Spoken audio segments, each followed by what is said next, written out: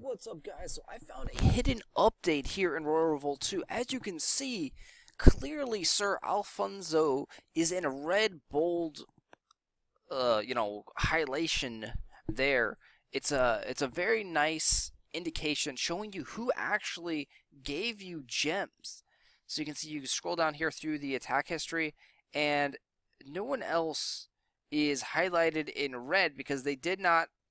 Well, actually, down here, so it looks like this is a brand new feature unless something is going weird and crazy. So Louis Slashers gave me 10 gems one day ago, and it was not highlighted red. So what does this red mean? Is this the new indication of who gave you gems?